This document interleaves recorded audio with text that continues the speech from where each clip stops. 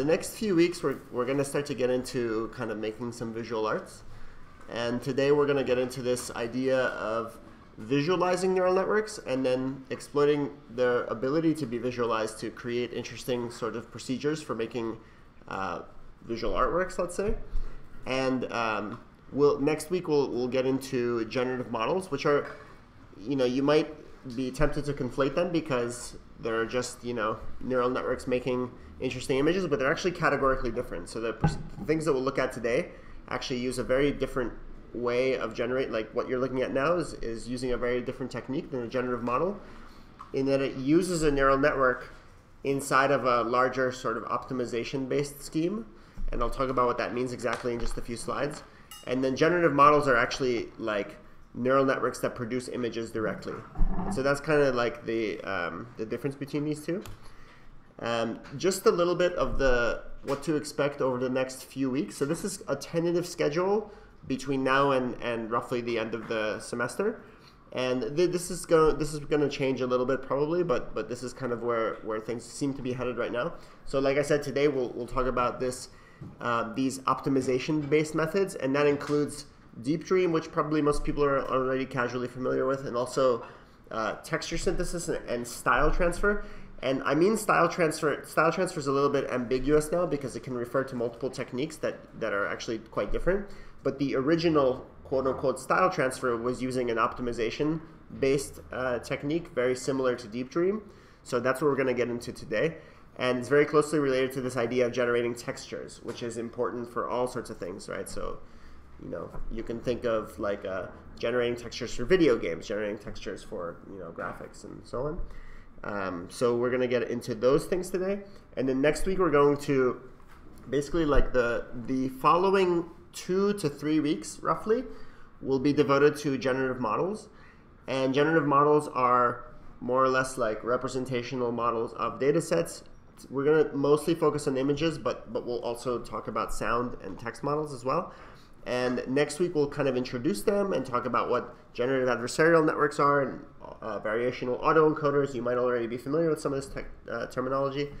And we'll also talk about certain like grunt work, let's say utilities, like for example, how to collect a data set, how to pre-process the data set, and so on. So that'll be next week. And then the week after that, we'll probably get into things like pix-to-pix and cycle-GAN, so image-to-image networks, and getting further along into, let's say, like the second half of the following week or even week 8, we'll start to talk about some of the more exotic varieties of generative models. There's all sorts of like very specialized models for different things, right? So like text to image, image to text, sound to image, and all this kind of stuff. And we're gonna try to include as many of them as we can, and include tutorials on how to actually run them. And then basically, depending on how long that goes, somewhere between week 8 and week 9 until week 10, we are going to, and maybe that'll even bleed into week 11, we're going to then start to talk about sort of miscellaneous topics that aren't necessarily like fit under one rubric. Like we want to talk about language modeling and recurrent neural networks, LSTMs that people are already using. Like maybe you want to know a little bit more about how they actually work. So that's going to be part of week 8 to week 10. Audio and text applications as well. And we'll see about reinforcement learning. Like reinforcement learning, I'll definitely talk about at some point.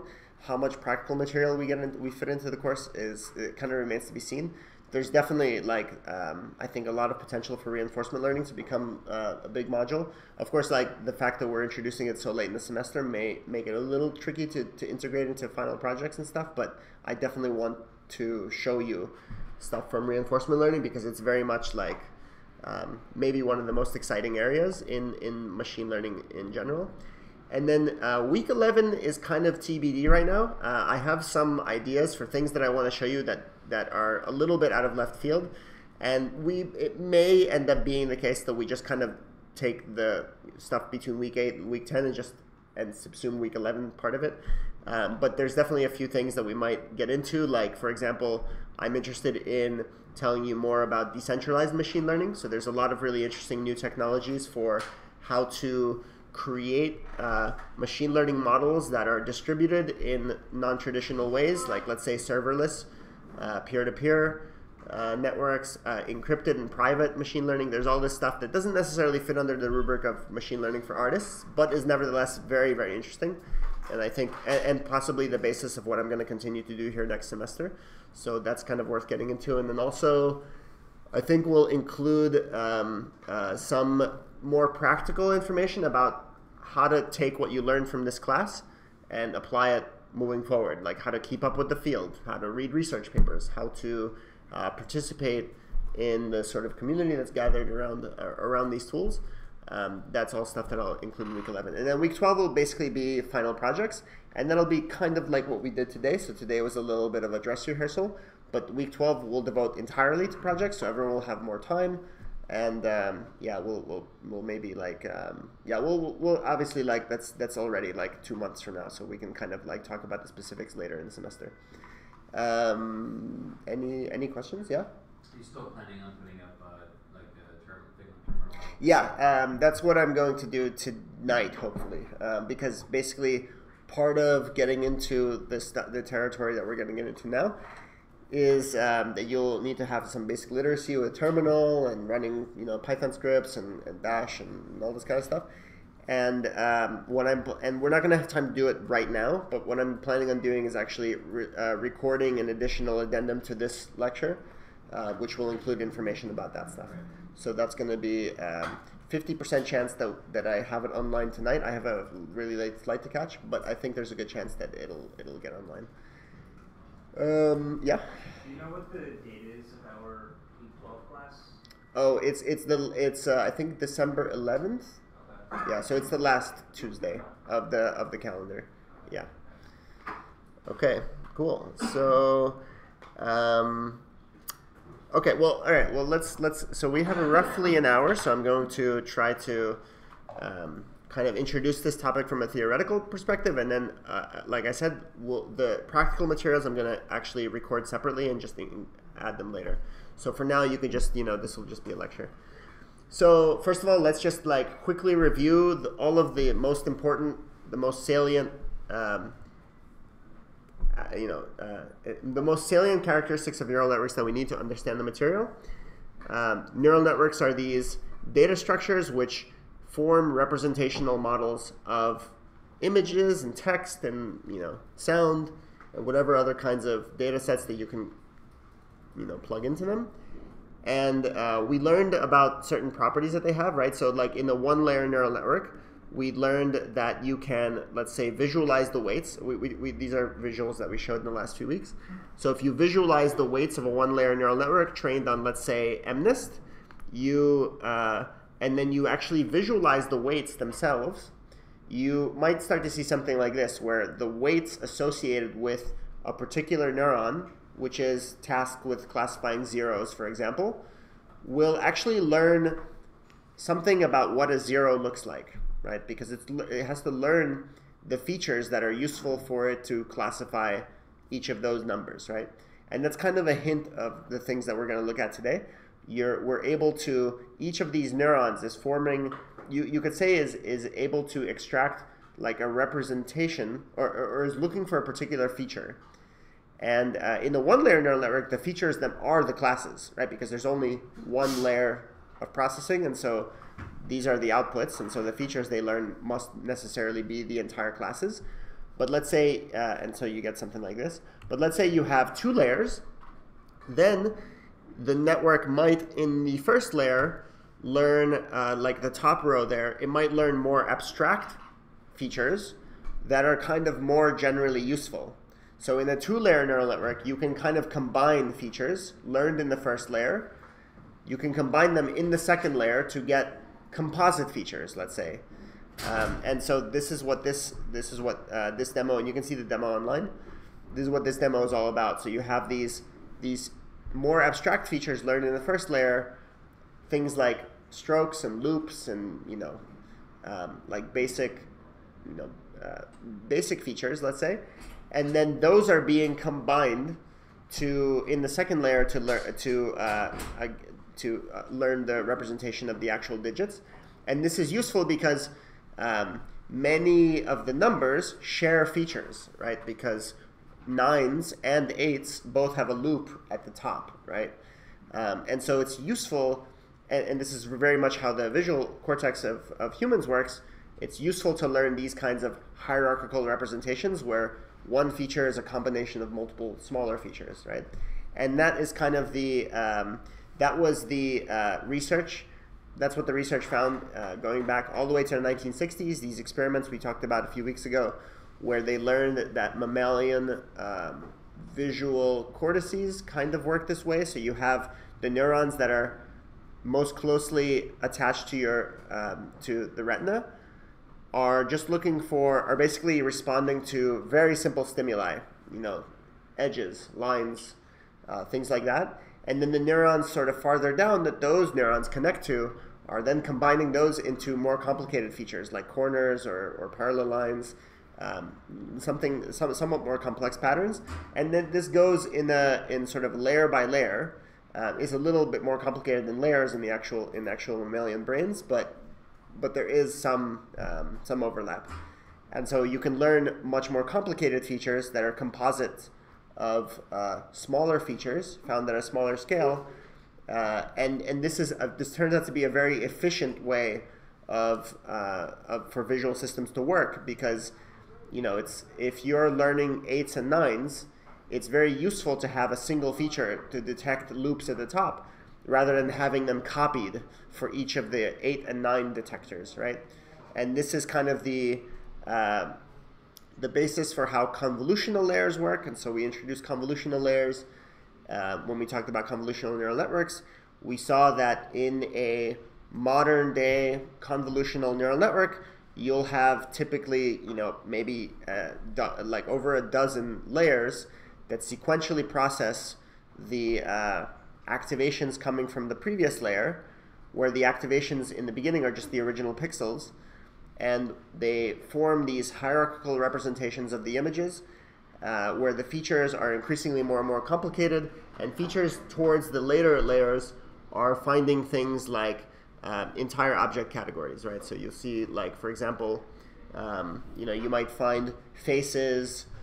We saw there's a face detector in the one that's included in the ML4A, the Open Frameworks app, and windows and doors and all sorts of other features that might be replicated across many classes, right? So this is kind of like all review, right? So okay, well, let's talk about visualization of neural networks. And what do I mean by visualization? So as deep learning began to become more and more successful, there was a lot of discussion about how one of the big things that changed between, let's say, shallow learning and deep learning was that deep learning was now doing what we used to do by hand. So forming feature representations. In computer vision, it was very typical to, in the 90s and 2000s, for computer vision to start with a set of programmed feature extractors that are hand programmed by humans to extract things like, and I talked about the different features like hog features, histogram of oriented gradients, right? It would look for the direction, the sort of like vectors, dominant vectors inside of an image, and then take a histogram of them. And that would form like a smaller, a more compact representation of the image, which would be good enough to go into a shallow machine learning algorithm. And shallow means that it takes a small vector as its input. And then what happened was that deep learning said, no, we'll just take the raw pixels and we will learn the feature representation on the way to the last layer. And so the result of this was that suddenly something that we really knew a lot about, feature extraction, was something that the machine was now doing for us. And so, of course, this means that there's a lot more opacity, like it's much more opaque what's happening inside of these machines. Like, what are the features that they're learning? Like, it would be very nice for us to understand better rather than treat the whole thing as a black box, that takes input, produces output, and then it's all a mystery inside, right? And some of the first experiments, like people began to do experiments as early as, like, let's say 2009, 2010. I'm going to start with these because these are kind of the most relevant to what we just saw. So this is a really landmark paper in 2013. It was actually done here at NYU. So that's Rob Fergus and his student Matt Zeiler. This was done at the AI lab here at NYU. And it's a paper called Visualizing Convolutional Neural Networks, and they introduced a number of techniques for trying to visualize them. Matt Zeiler later started a company called Clarify. Maybe some of you are familiar with. It's a startup here in New York that does like embedded machine learning services, kind of like ML in the cloud. In any case, they wrote this paper that was all about like introducing several techniques, and one of them that's a relatively simple thing that you can do is, we know that these neurons are lighting up for particular features, right? They're all feature detectors, right? So one thing that you could do is, let's say you have 1,000 images, you can forward them all into a neural network, and then keep track of the ones that activate a particular neuron of interest that activated the most, right? So like in the first layer of the network, you have feature detectors that look like this, So some of them are finding patches of green, and some of them are finding checkerboards, and some of them are finding parallel lines and so on that have a particular angle. And so you can pass many, many images through the network and then keep track of parts of those images which maximally activated that neuron. So these are actual samples from real images, like real photographs, that maximally activated each of these neurons. So the way to read this is that this cell right here that has 9 images, these are images that, real images, or parts of real images that activated this feature detector very nicely. And you can see, like, it should make sense, right? The feature detectors, they're looking for things that look like themselves, right? And so, like, this one's pretty easy. Like, the middle one, just patches of green. So there's random patches of green somewhere in the image, and this cell, this neuron, loves green patches, right? And so you can kind of see that come out. Now, as you do this process in the later layers of the network, right, you can go to the second, third, fourth layer.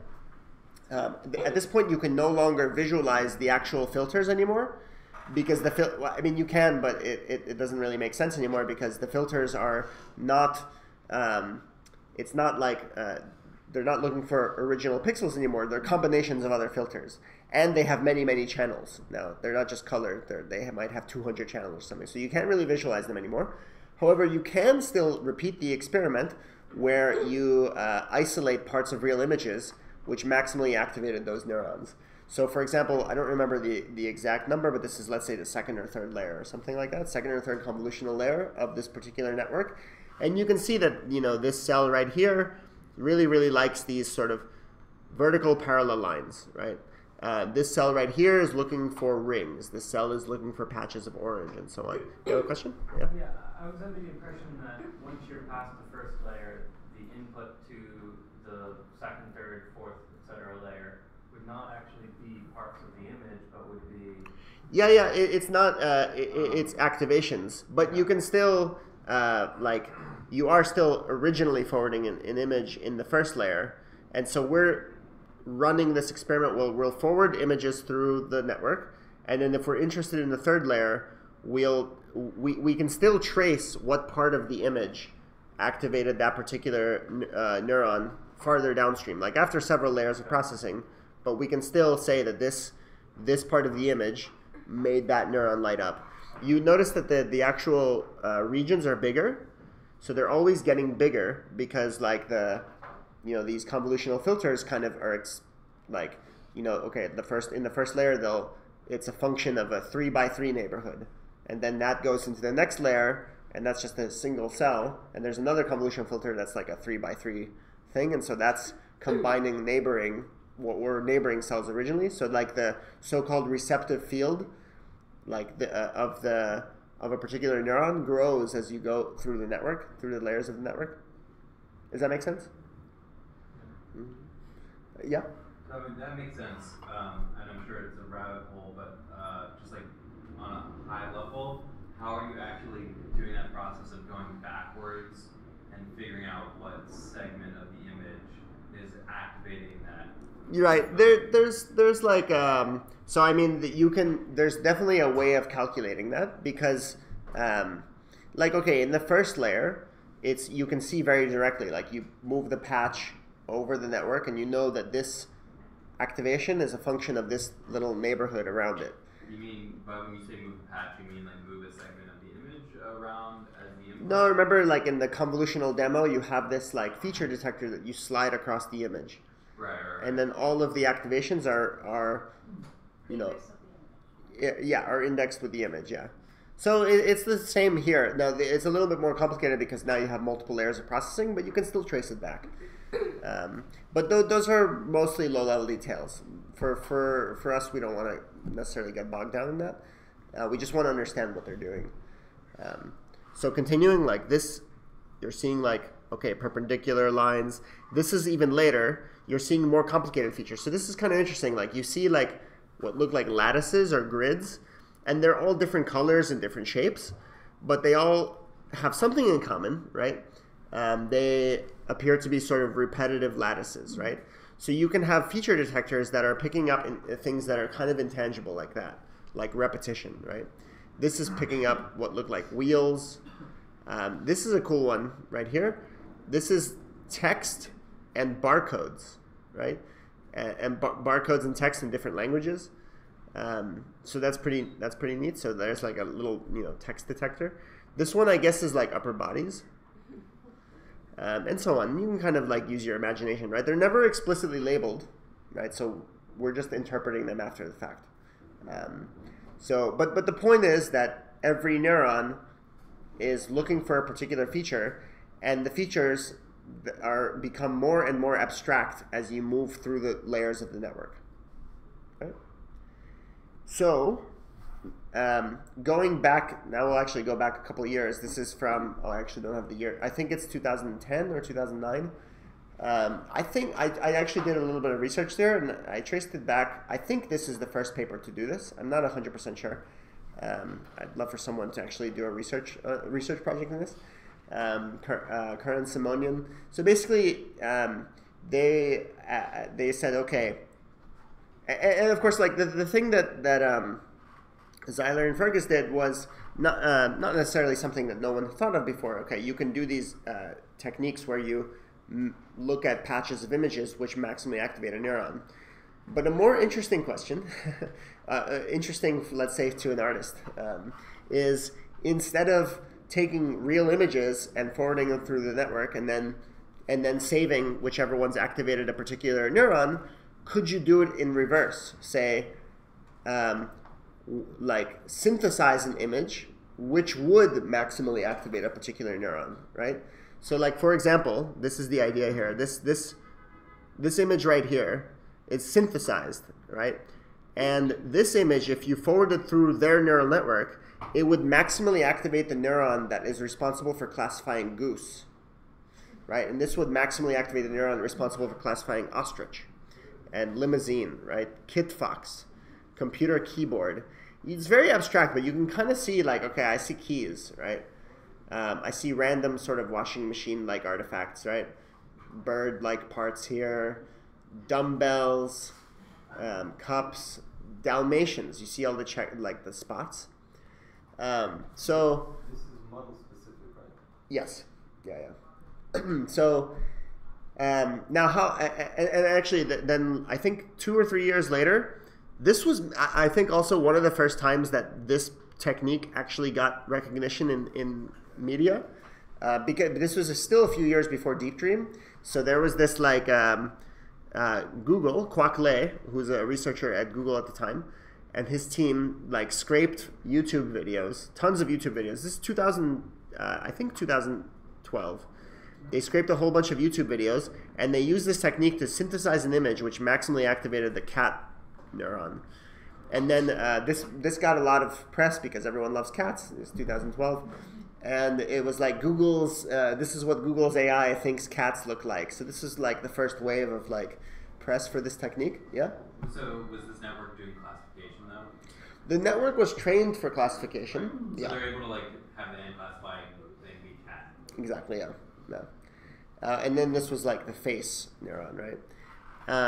Now how this works, and we're actually like, again, we won't get it too much in details right now. I'm going to include a tutorial on Deepdream and neural synthesis like in the addendum to this. But just roughly speaking, like the technique is actually very, very similar to the way neural networks are actually trained. So a neural network is trained. You have this fixed set of data set of images, and you have a neural network where the weights are parameters. And so you use gradient descent to tweak the parameters iteratively, and you tweak them in such a way that they optimize the classification accuracy. Something like that, right? That's gradient descent, yeah? Sorry, just to go back, is this, like, did anybody point out the sort of, like, inherent bias in the image set here? Because that face looks very much like a white man. Yes, plenty of people have pointed that out, yeah. I mean, but yeah. like when it came out, was that, like, I mean, conversation beginning? well, probably not, because, like, at that time it was mostly a curiosity. No one really cared about machine learning in 2012, except for, like, researchers in the industry. Like, maybe, I mean, like, it's probably in, like, a few publications. I'm not actually sure that the face one got into press. I think the cat one did. Because there's, like, you can see, I think, articles, like, from Wired or something, or, that's, like, showed the big, it's, like, a huge picture of the blown-up cat. And I don't know about the face. This is just in the paper. This image I got from the paper. Sorry? No, it looks exactly like the have you seen David Lynch's Lost Highway? No, I have not. It looks exactly like the kind of demon. Yeah. Okay. Well, anyway, so just getting back to how these are made. So neural networks trained, right? You hold the parameters are learned. The weights of the network are learned by doing gradient descent and updating them iteratively in such a way as to optimize classification accuracy. With this, it's very similar. You're also doing gradient descent, except now the weights themselves are fixed, and it's the pixels that are tweaked iteratively until it optimizes a particular objective, and the objective that it's optimizing for is maximal activation, right? So the desired activation state is 100% for this particular neuron, and generally speaking, 0 for the others. And so you can tweak the pixels iteratively over and over and over so as to make those activations go more towards the desired state. That's something roughly how this works. It's very much worth reading this because the first paper does a very simple, does it in the most simple way. Like, this technique has actually undergone some more revisions over the years, and so now there's more complexities thrown into it. But this is kind of the so-called naive approach, which is just optimizing the pixels so as to maximally activate the particular neuron that you're interested in. Now, this took a big step forward in 2015. Probably this is something that a lot of people here remember. Maybe this is what kickstarted your interest in this topic to begin with. I traced this back to when this was personally a big moment for me, because I was doing a lot of machine learning and I was doing a lot of new media art, but they felt kind of like asynchronous, let's say, like two different pursuits. I had various projects that I was trying to bridge the two, but it was never necessarily, there was never necessarily that much interest in it, I guess. But basically in 2015, when people started seeing this, it was like, oh wow, neural networks can be used for generative art.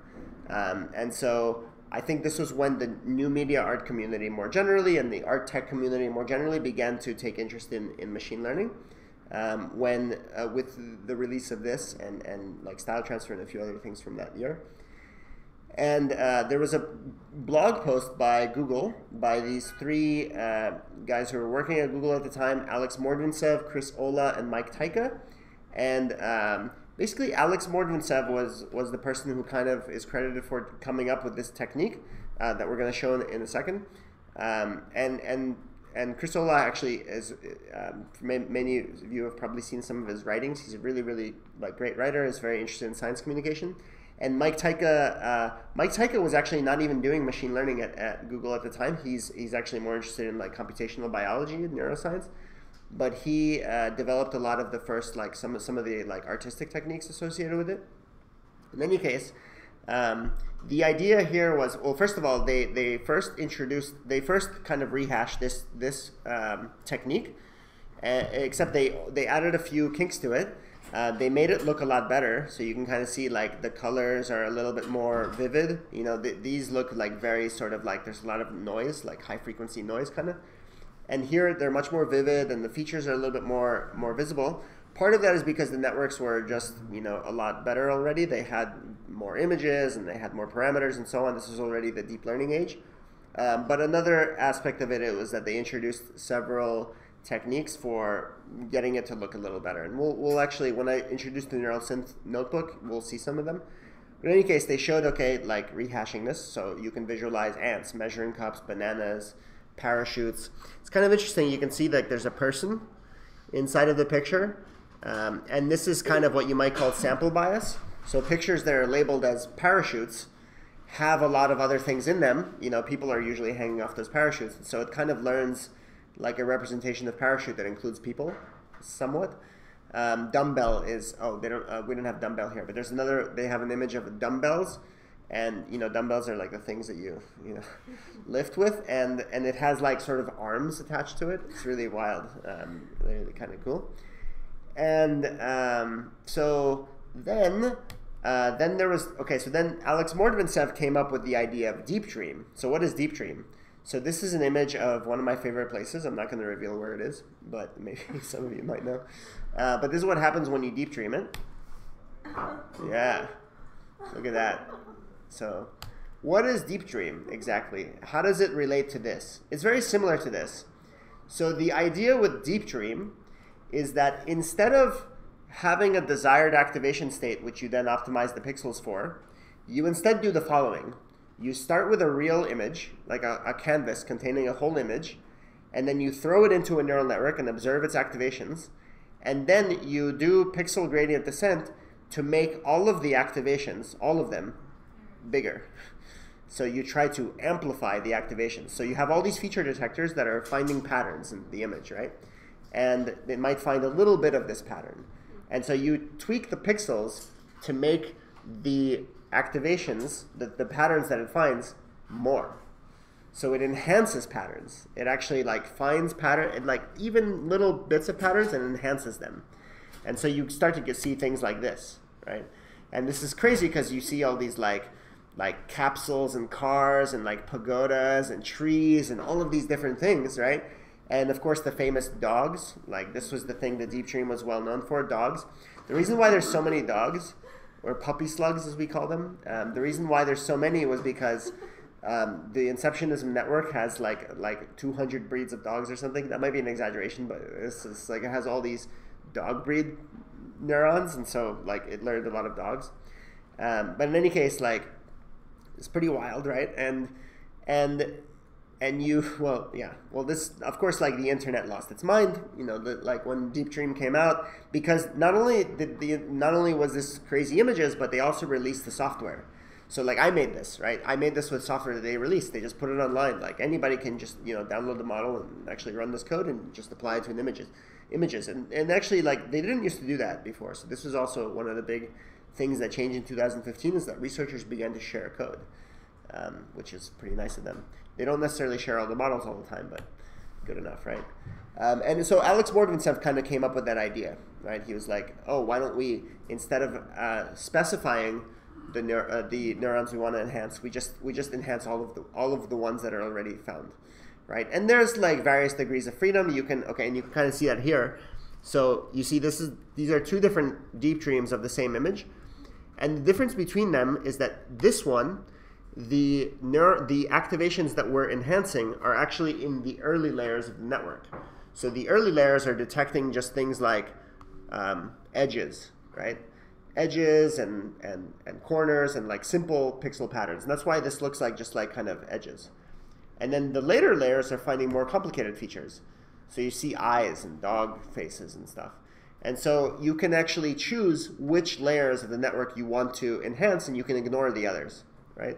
And there's all sorts of ways you can tweak this, but that's kind of like the big category of ways that you can get more results. So this is another example, like, okay, like you see the one left is, that's actually what I look like in the morning. Yeah. So this is enhancing later layers, right? And then this one is enhancing earlier layers, right? And by the way, this is almost running real time. I'm actually made that with Darknet, the OFX Darknet, which we made for open frameworks.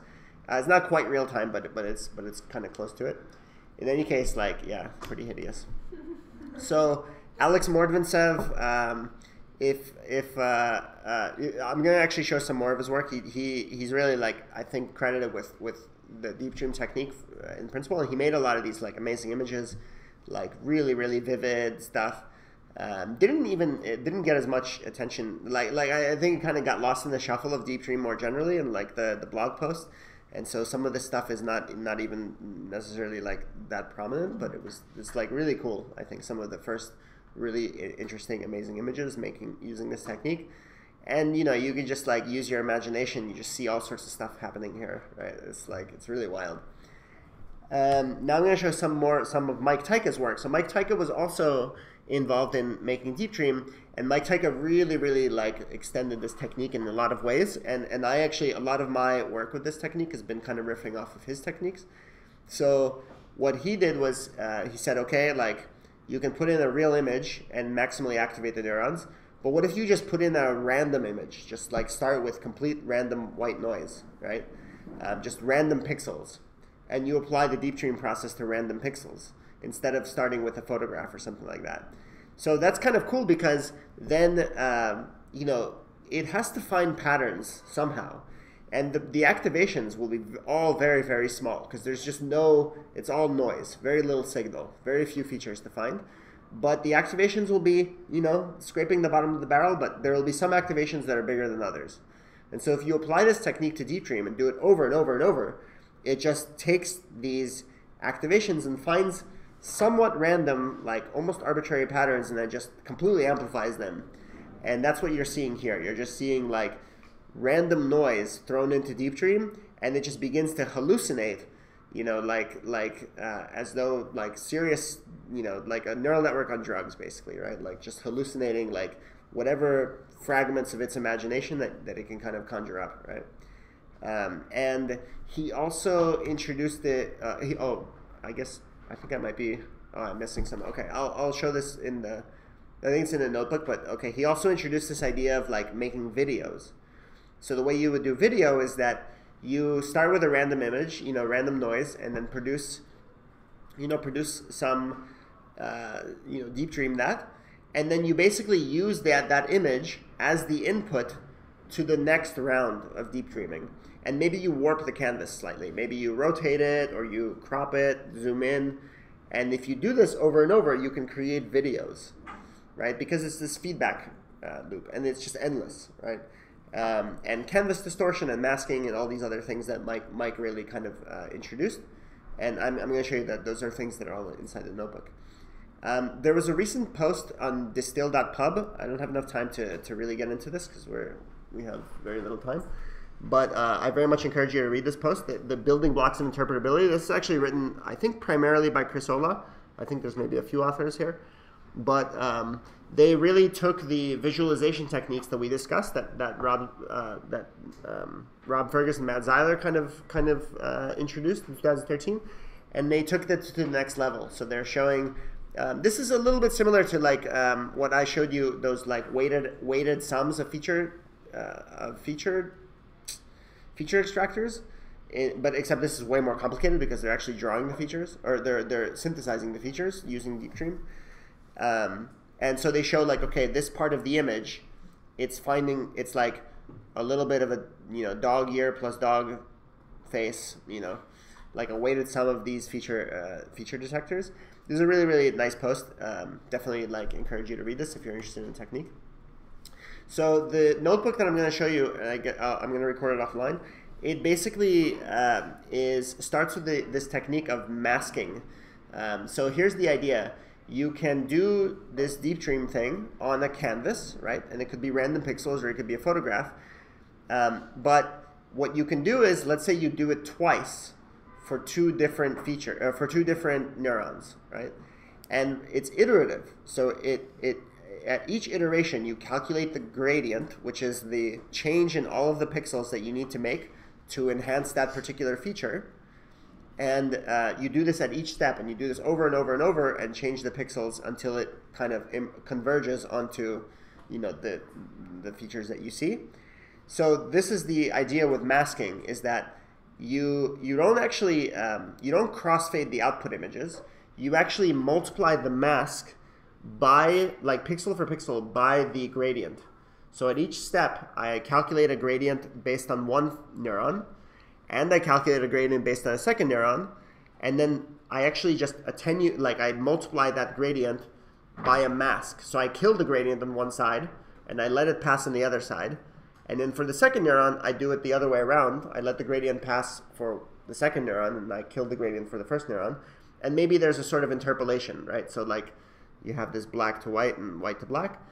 And what happens is that if you do this, not on the output image, but on the gradient at each step, what happens is kind of cool, because like the network is kind of the process is incentivized to come up with pixels that somewhat satisfy both of the neurons at the same time, like somewhat. So in the middle, you see there's like a gradual blending of one type of feature into the other type of feature. And this is kind of the basis, the main basis for the notebook that I'll show you, that lets you now combine features and actually compose with them, because you can make custom masks, right? So here, this is a version of this, right? So there's two different neurons that are being visualized. One is kind of finding these sort of weird eggs on the right side, and the thing on the left is, I don't know what you want to call that, but then what's in the middle is kind of like a little bit of both, right? And you see that it finds that there's a really, really gradual change in the features from, you know, left to right or from right to left. And that's again using this sort of left to right mask. You can also make like circles as masks, right? So here you have sort of these flowers on the outside, and then in the middle you have these like bird wing type things. This is then doing this with video, right? So what's happening here is that I'll make one image, and then I'll take the canvas and I'll distort it somehow. I'll distort it by maybe cropping it outward, or you know, just moving the pixels out. And then I'll run the process again on that and save the frame. And then I'll do the same thing. Like I'll just keep doing this in the row, and I'll change the masks as I go. There's just a lot of things that you can do. And in this network that I'm using, that's the Inceptionism network, there's 7,500 neurons. So there's like so much you can do. Yeah? So how come everything that we see with like Deepdream, and like it feels like every single part of the canvas has like every single color? Like, is there any way to like? Well, I don't know. This is kind of like greenish tinted, no? I know, but it's like at the same time, there's this sort of like rainbowy, like just feel that everything seems to have. Well, I mean, you know, okay. So part of it is because this is kind of speculation, right? But part of it is that, you know, the whole idea of neural networks is that they're detecting high level features. And color is a low-level feature, right? It's detecting dogs regardless of what color they are. And so the actual classes should be roughly invariant to color. And so then at some point, maybe it ends up being almost like a runaway process. Like, I don't know, it's kind of hard to say. Like if there's some color in one area, it's not necessarily going to try to change it. Because you can have a red dog and a blue dog, or you know, maybe not a blue dog, but you know, it's somewhat invariant to color. I would say there's still kind of, you know, color distributions that are visible. Also, I'm picking things that are kind of colorful, but yeah, it's a hard question to answer. It's very vivid. You can change that. There's ways of changing that. But you won't invent colors. Like if you give it, like it's from the data, right? The colors. Sort of. I mean, like, well, certainly you can't invent colors because there's only so many colors that you can have. But yeah, I mean, it is ultimately, everything is ultimately a function of the data set. So if I fed in, let's say I had all of the images that fed into this data set and they were made monochromatic. Yeah. Would I still, like, but I use the exact same production methodology afterwards. Would I still end up with something colorful, or would this also be monochromatic as well? No, I mean, if you trained it entirely on something that's monochromatic, then it's not going to end up colorful. Yeah, it will learn black and white features. Yeah. And the size of the pattern also seems to be relatively uniform. Is that based on the size of the individual? It's based on a few things. We'll see in the notebook that you can actually control the scale on which features are visualized. So that's part of it. But also, like, neural networks, the feature descriptors are fixed in size. So there is some limitations associated with that. However, you can stretch it, and we'll see in the notebook how that's done exactly. We won't do it in this lecture, but I'm going to add that. So other things you can do is you can use these masks, and you can make the masks however you want. So originally I made masks that were like shapes, circles and gradients and whatever. But you can segment an image and then use that as the mask, right? So I segmented a picture of myself, and it found my hair, and that becomes a mask. And then my face became another mask, and so I associate different neurons with those. And so you can create these kind of natural-looking neural selfies. That's what's going on here. So the thing on the left is actually the Mona Lisa. As well, that's probably visible enough. Bonus points for anyone who can recognize the guy on the right. Yeah, exactly. Yeah. So he was a professor here. I guess technically he still is, but he's spending most of his time on Facebook. I just met him last week, actually. This is really nice. And these are looping. These are loops. Do you notice that? How do you? Ooh, that's something that I will also show. Actually, that I might not be able to show today because I'm still working on getting when I describe the technique, it's not going to make any sense right now, but when I describe the technique, I'll show how to do that. And I'm going to try to put software online that does it. In any case, yeah, perfect loops. You're going to start to see some more of those. Okay, so style transfer. Now, style transfer is a little bit of an ambiguous term now because, for example, pix-to-pix is kind of like a style transfer in a sense. But originally, the term kind of was applied to so originally, so first of all, what is style transfer, right? It's like recomposing one image in the style of another. So this is the Mona Lisa in Picasso style, Van Gogh style, Monet style, right? And these are all made using Neural Style by Justin Johnson. I use this software all the time. I'm actually going to give you a tutorial of it. And originally, the idea of style transfer was associated with this paper that came out in 2015 by this researcher in Germany named Leon Gattis, and it's called a Neural Algorithm of Artistic Style.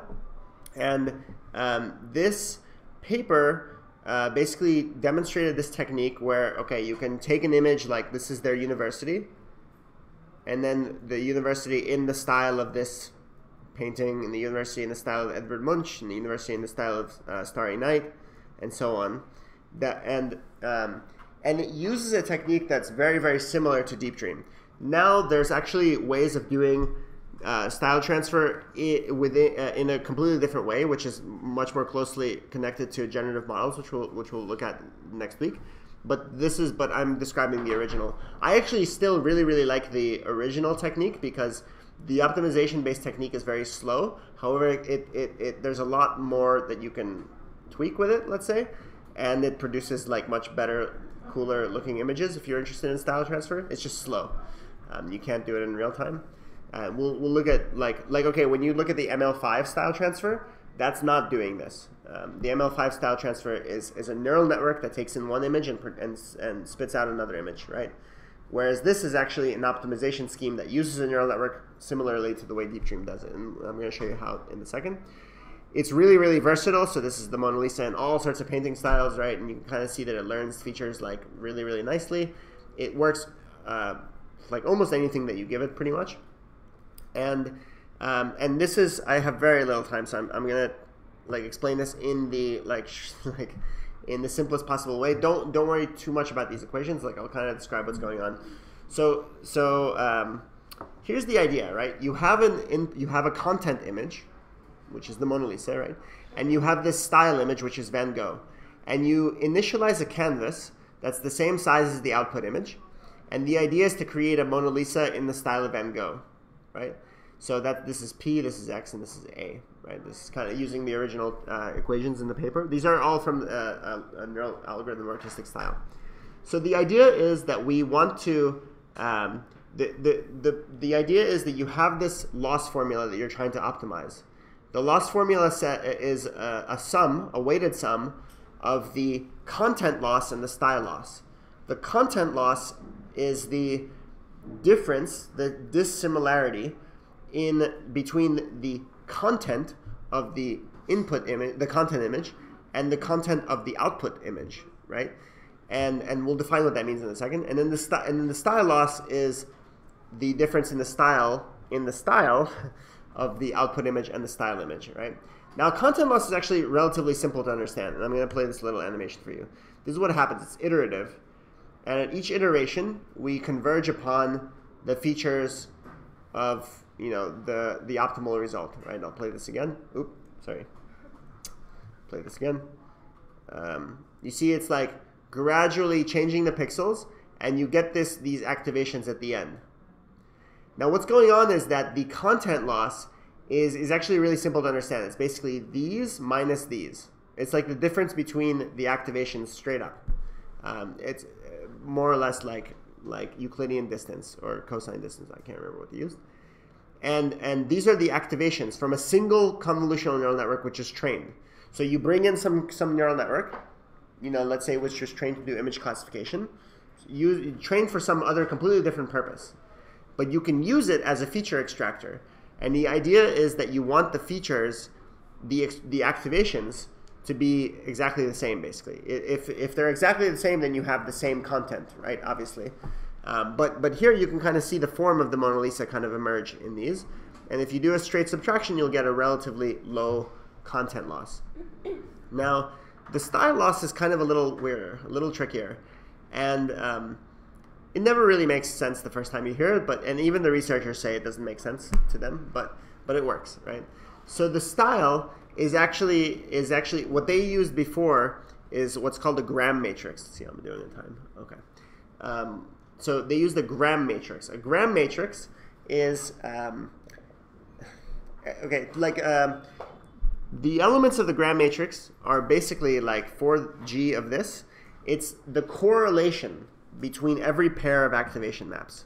So it's like the correlation between this and this, the correlation between this and this, the correlation between, you know, this, and so on. Like every pair of activations, the correlations between them. So it basically kills space. There's no concept of space anymore. It's just correlation. And so, like, the best way to think about it is that you can kind of tell that these activations have almost the same texture. You see the texture is very similar. Texture. So what happens is that they end up being like each pair of activation maps has a relatively high correlation. And so you get this representation for each of them in the gram matrix, and then you do the same thing in like a subtraction. And so you have this style loss and you have this content loss, and then they're computed separately. And so you're trying to minimize both of them, but you have to decide which one is kind of more the relative importance of them, and that's what these alpha and beta parameters are for. And you'll see when we introduce neural style, you can control these, and there's actually like they have a lot of importance, right? So if your content loss is much higher than the style loss, then maybe your style reconstruction will not be so good, but you'll get almost the exact same content.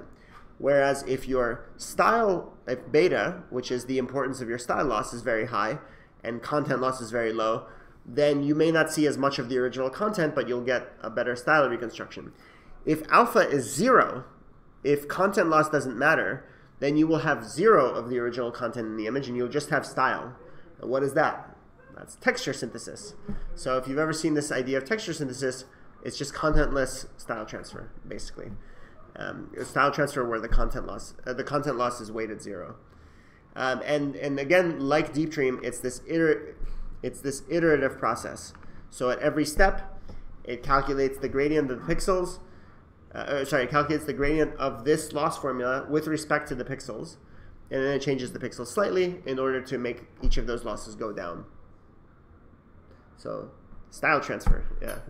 So because my background's in architecture, we used to do a lot of 3D modeling, and one thing that used to drive us crazy is that a lot of buildings are made out of bricks, and the textures that we use were never big enough to make it look natural, because when you zoom out far enough, you see like it's just a big tile image. Is this like, could I just take a picture of bricks and be like, now make this 10 times the size, and it'll look a little more. You can, yeah, and we'll be showing software how to do that. So I just want to show you some stuff. First of all, we're running like a bit late. I think this class ends at 3:05. Anyone okay if I go until 3:10, let's say? I think in 10 minutes I can kind of wrap this stuff up.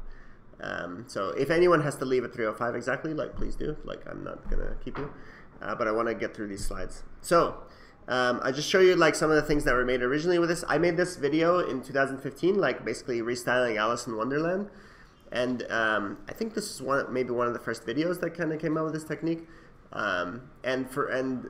Well, yeah, I mean you can kind of see what's going on here. Like it's really flickery, right? There's kind of like this like well, yeah. Well, it's flickery because I'm doing each image separately. There was a technique introduced later. Actually, let me show that to you. Let me see if I can find. There was a technique later that it was able to do this in video. Let's see if I can find it. That you can get. There's a repository associated with this that actually makes video, directly makes video, and has very, very consistent, like it preserves the style consistently across frames, right? So that's like Hokusai. That's a JTrain in the style of Hokusai. You see how consistent that is? This is using a repository called Artistic Style Transfer, I think, or I think, yeah, something like that, by Manuel Ruder et al. So if anyone's interested in making videos of this, I would use that repository instead. I want to skip some. This is just more video stuff. I want to skip this. You can mix multiple styles together. So here I'm actually interpolating between multiple styles of Picasso. So it goes from these paintings on the left side, and it gradually interpolates between them. You can actually mix styles together, right? So that's another technique that you can kind of exploit with this. I've been parading this like installation around called Cubist Mirror. It's exactly what it sounds like. Basically, like turns you into Hokusai, turns you into Picasso, and so on. That's my friend Lassie. Now this is actually different. Like I said, like you see how fast it is. This is not using the original technique that uses optimization because it would be too slow. It's actually using a neural network that goes directly from input to output. So this is actually irrelevant slightly to the major theme of today. So I'm gonna kind of skip it, but it's just worth knowing that you can kind of do that as well. Now texture synthesis, all this right here. So that's Google Maps, right? Just like texture, just synthesizing like fragments of what looks like Google Maps.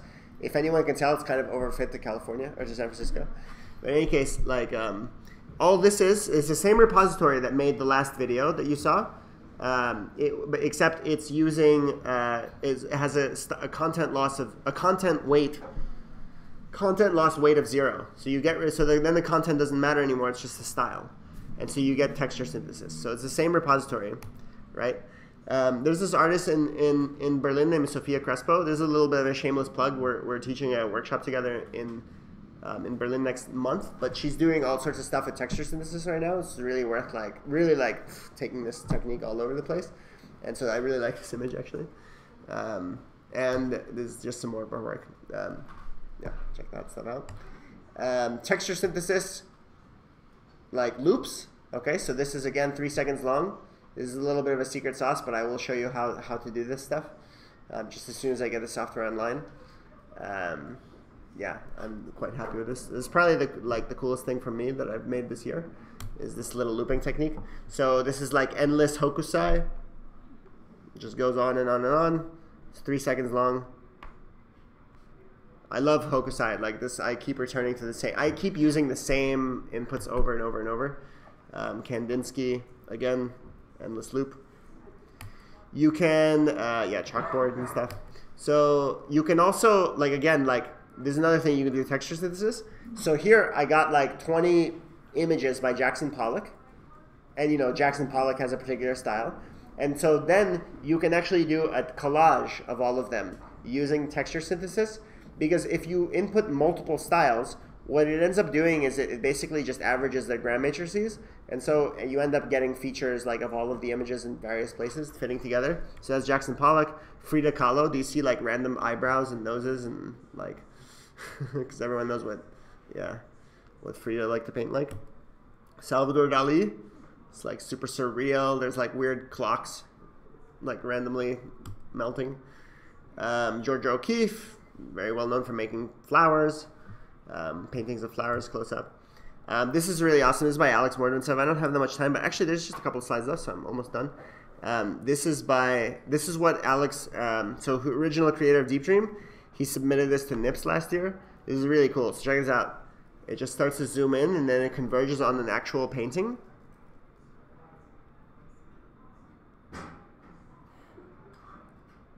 Right? So it'll stop there, and then it'll begin to go again.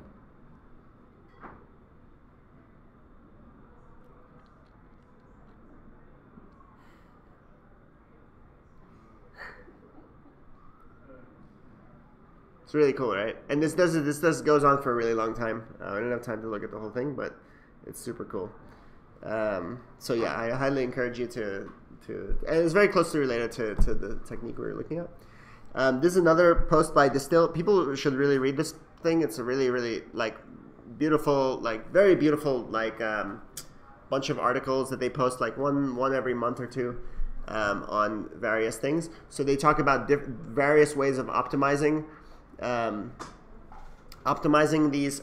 Well, okay, so these optimization-based techniques like Deepdream and style transfer.